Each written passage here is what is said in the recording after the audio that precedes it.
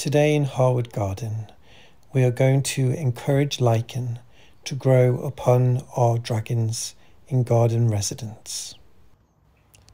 Now, the chances are lichen will grow upon the dragons in time, but I don't want to wait, and there are quicker ways to make it happen, and the technique I'm going to do today is milk.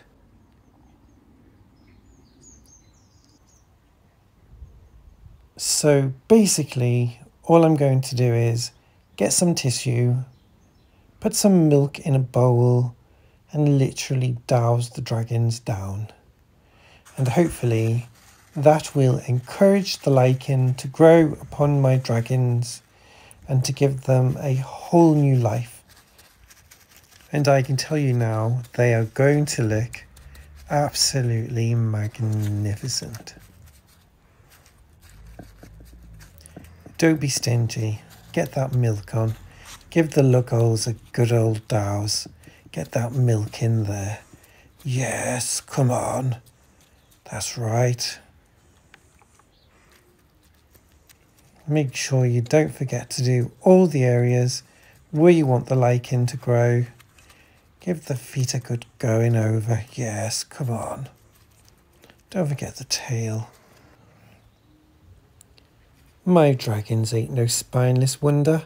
Come on, get the spine done as well. That's right. Yes. We want that lichen on that back to grow gloriously. Yes, come on. I literally can't wait. It's going to look bloody gorgeous. Oh, make sure you subscribe to my YouTube channel, and I will give you an update on the growth rate of my lichen. You can also do this with probiotic yogurt. And if I'm not seeing much results quickly, I might give the probiotic yogurt a go too. Yes, why not? I've got nothing to lose, have I? Only a carton of yogurt, and that's not expensive. No, well, saying that though, you know, I won't use it all. I'll eat half, and the dragons can have the other half. I'm good like that, you see. Yes.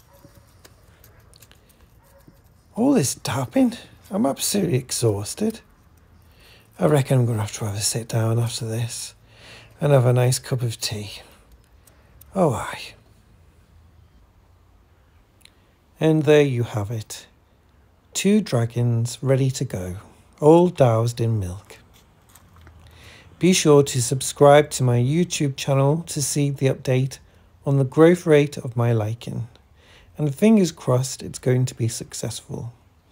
Thanks again for watching, and do join me again for more gardening delights.